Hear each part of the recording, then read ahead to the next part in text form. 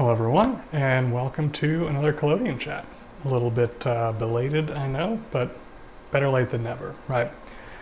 So I haven't really posted much for the past year or so because I haven't had a lot of interest to show.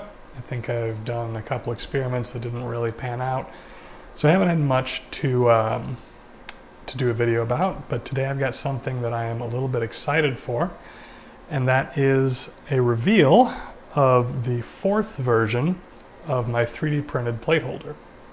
So I'm not quite ready to release this yet. That will probably come in the next week or two. But I did want to give you a little bit of a heads up, a little bit of a first look at this thing, and give you a little background on the history of the 3D printed plate holders that I've made, and the reason that this one is hopefully going to be so much better than the previous versions. So I've got some of my old ones here on the bench, and this is the fourth iteration. So what I have in my hand here is the very first 3D printed plate holder style that I made. So the main thing that has changed between the versions so far is the method of closing up the back, right? So every plate holder uses a dark slide to close up the front. And a lot of plate holders, just kind of out there in the world, also use a dark slide on the back. But I never wanted to do that because my main goal in making plate holders in the first place was to make a 5x12 with the hopes that I would be able to process plates from that in a bastard box. And a 5x12 plate holder, if you put a dark slide in the back of that, there's not going to be enough room to pull that slide in a bastard box. So a lid that just removes from the back without having to slide it out of anything has been a design goal from basically day one. So the first way that I pulled that off was with this somewhat clunky system of sliding latches, where on the back of the plate holder I've got 4 latches that kind of slide up and down, and they slide into recesses in the back of the plate holder. So these are kind of finicky. It's very difficult to install these little arches that hold them in place. It's also kind of difficult to operate them. There's nothing to really catch your fingers on here, so you have to just use friction to slide it down. And I was just never super happy with this, right? And of course, to remove the plate, you have to turn it upside down, let gravity do that job. So this worked, but not what I have ever considered optimal. So I replaced this design with a second version, and the second version I don't actually have any copies of on hand because it was very fiddly and it didn't work out very well. For that design, I attempted to replicate sliding latches like you might see used to secure a lens board to a camera, for instance. It turns out it's a very difficult thing to 3D print and have it be, reasonably thin and still strong enough to do the job. So I pretty quickly followed that up with the third version, which has lasted quite some time. I think I released this well over a year ago, and I haven't felt the need to update it until just now.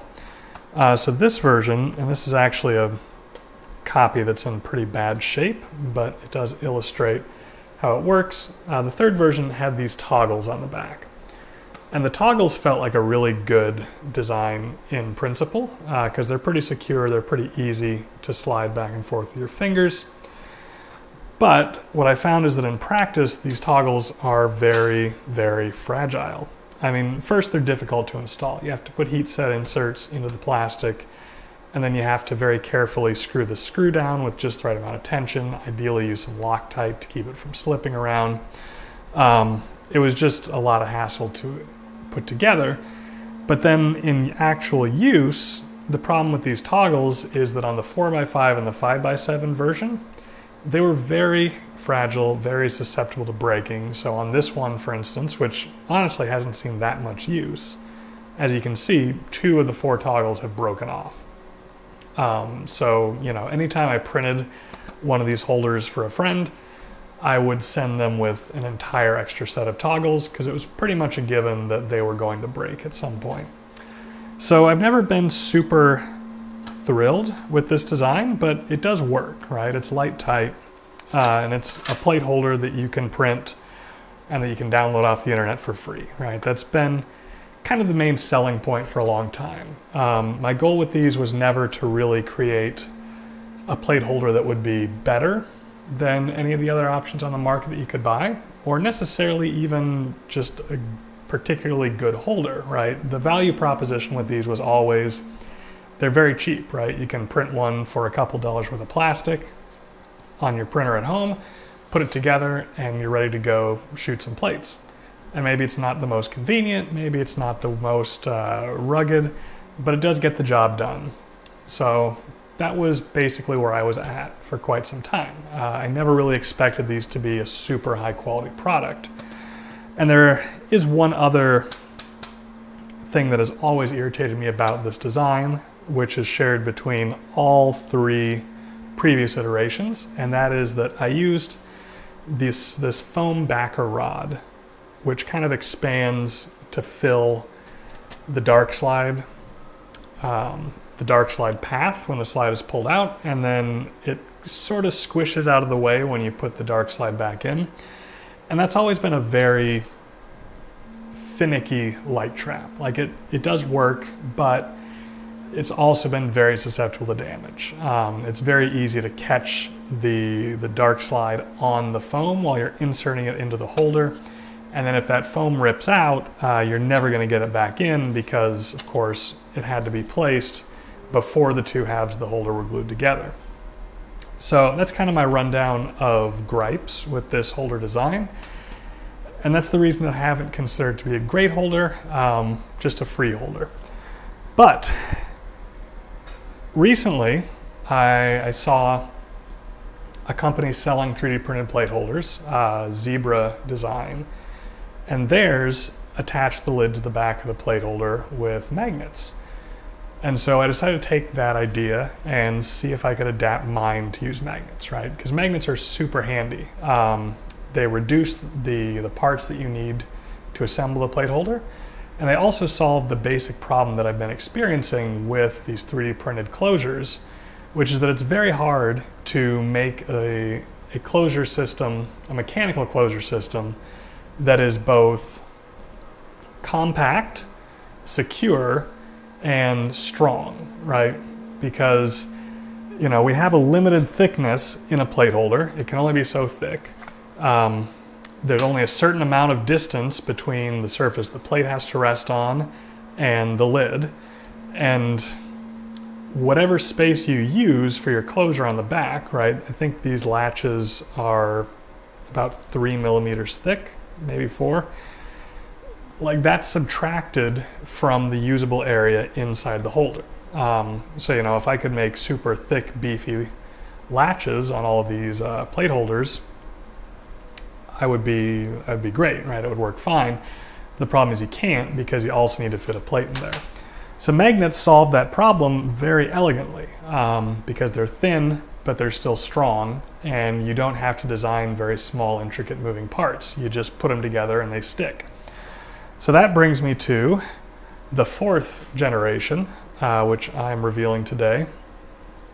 And I'm really excited about this plate holder because for the first time, I actually feel like I've got a design here that is a genuinely good plate holder. This is something that I think you would use even if, you know, it weren't free, or at least I like to think that some people would. So let's run down the difference here, right? I had 2 big gripes about the previous plate holders, right? One was the foam light traps, which were susceptible to damage, and the other was the toggles that I used to attach the lid to the holder, which were also very susceptible to breakage and which were just kind of fiddly to install and required a lot of extra hardware. So using magnets, I have solved both of those problems in this new design. So first of all, the magnets attach the back to the body. So we've got magnets in the back of the holder body, we've got magnets on the back of the lid, and the lid just pops right on. This is strong enough to hold a plate, you know, with a little bit of spring tension in there to keep it held up tight against the front of the holder, but it is light enough that it's still fairly easy to pull the back off of the holder. And since you now have some force to overcome when removing the back, this has forced me to finally add an actual finger latch that you can use, sorry, a finger indentation that you can use to actually grab and pull this off. So my previous iterations, you've had to dump the holder over and let gravity pull the lid off for you. With this one, you've actually got some tabs on the side that you can just grab, pull it open. So that's great. But I also realized that the magnets could solve both problems, not just the closure on the back, but also the light trap, which I had previously used foam for. So now instead of foam, we have two plastic pieces inside of here, which basically act as shutters, right? So they have magnets in the back of them, and the magnets in the plate holder body repel them and force them forward so that they block the path of the dark slide from letting any light through when the slide has been pulled out. But when you put the slide back in, they've got a little bit of a tapered edge on the front, which the slide can catch and just push them out of the way.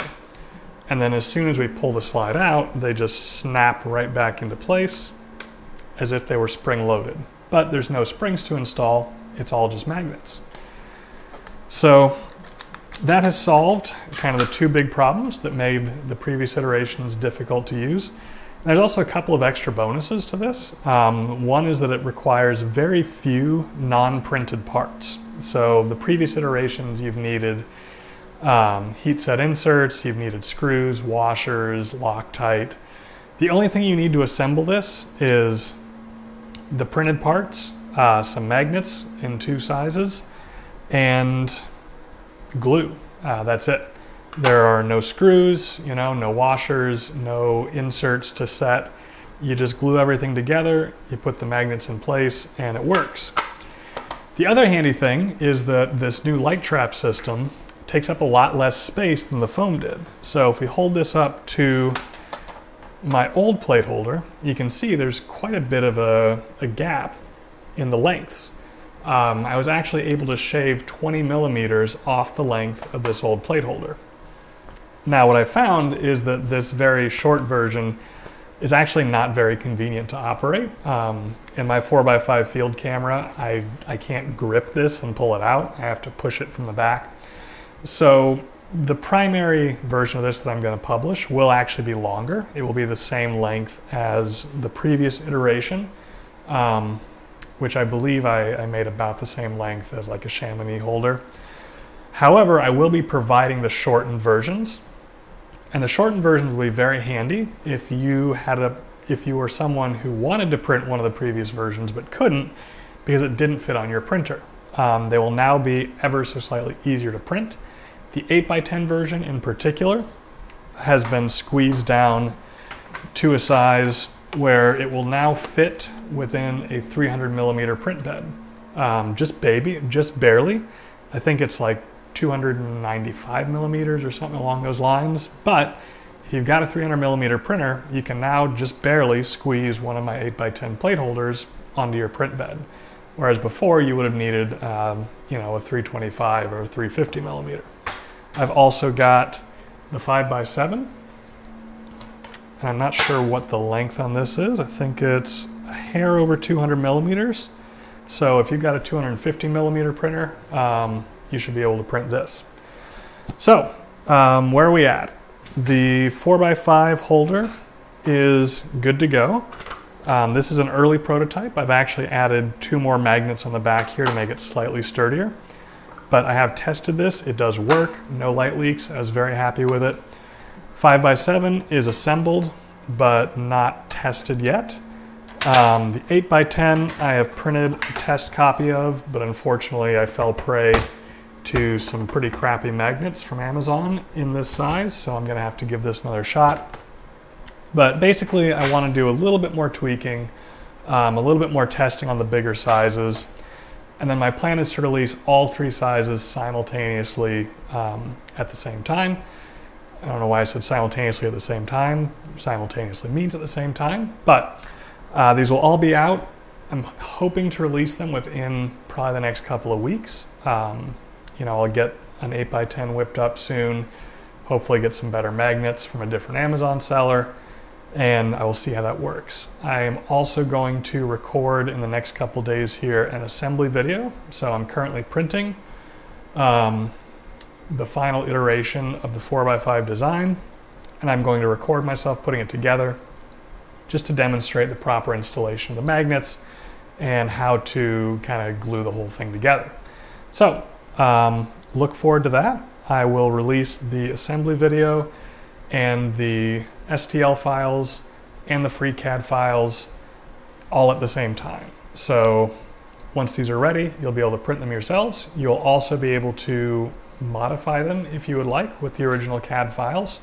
They're all parametric designs, so if you want to make them in a slightly different size, or if you want to tweak the number of magnets, the size of magnets, or anything along those lines, it's very straightforward. You just update some numbers in a spreadsheet, and the design kind of automatically adjusts itself.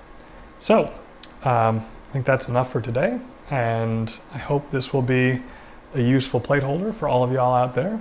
And yeah, until next time, I will hopefully be back soon with the design finalized and ready to go. So everyone, have a great rest of your week, and until next time.